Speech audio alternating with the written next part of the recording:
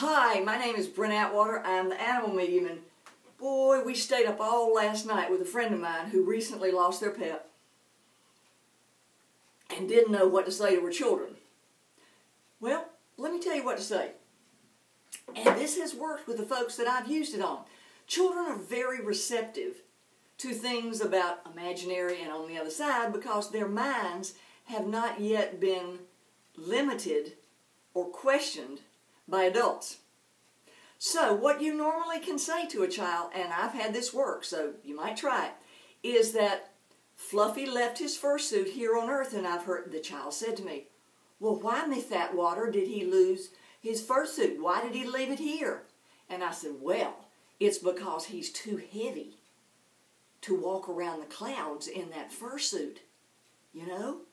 It's too heavy for him, so he had to leave it here so he could go run and play in the clouds with everybody in heaven. And then they immediately understand, especially if you got a big dog, okay? So tell them that he left the fursuit here on earth so he could go be in heaven and be lighter and play in the clouds. And the next thing you want to say is, and he'll be back to visit anytime. Have you seen him yet?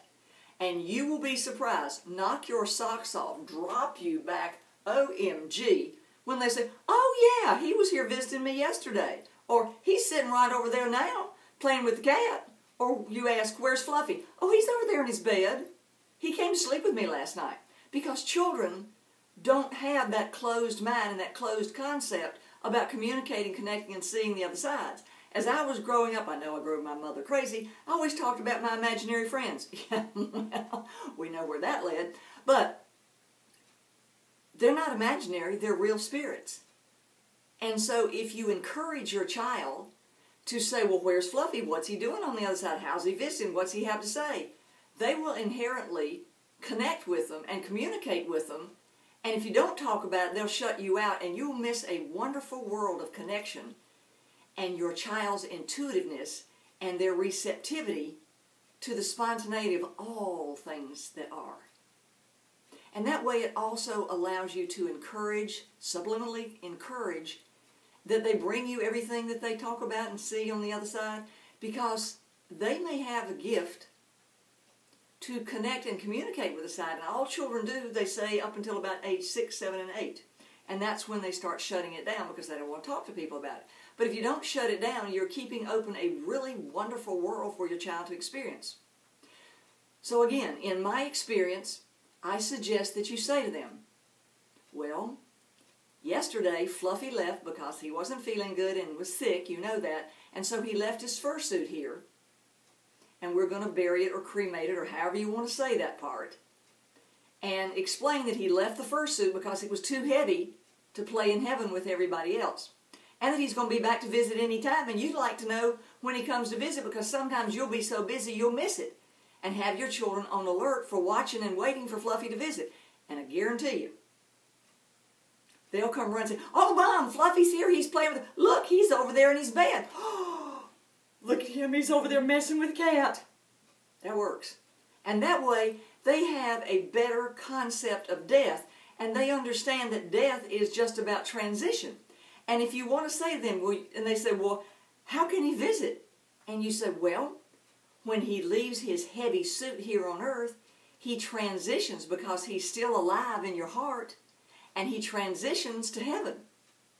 And if you want to talk to him, you'll hear all your answers in your heart because that's where he is. And like I said, I've used that on multiple children, and it works. Because you explain that now his heart is in your heart, and it's the loudspeaker of your conversation. And if they say, well, is he always with me? And you say, sure. He's got a front row seat sitting up there on the clouds watching what you're doing every day. If you want him to do it with you, say, come on, Fluffy, come do it with me. And if you want to ask him anything, ask him. If you want to talk to him, talk to him. But the most important thing is, do not let them shut down. You want them to talk to Fluffy. Interact with Fluffy. Ask him questions. What's heaven like? And then listen with your heart. Because then you're really teaching them skills to deal with transition and eternal life and passing that truly is nothing but transition. and eternal life. And that way they'll always have a larger grasp of what's going on rather than a shutdown, Rainbow Bridge, he's dead, and oh, by the way, you got to be dead to join him.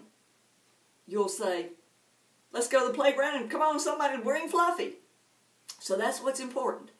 The fursuit's too heavy to play in heaven. They got a front row seat to watch you and talk to you and visit with you, sitting in the clouds.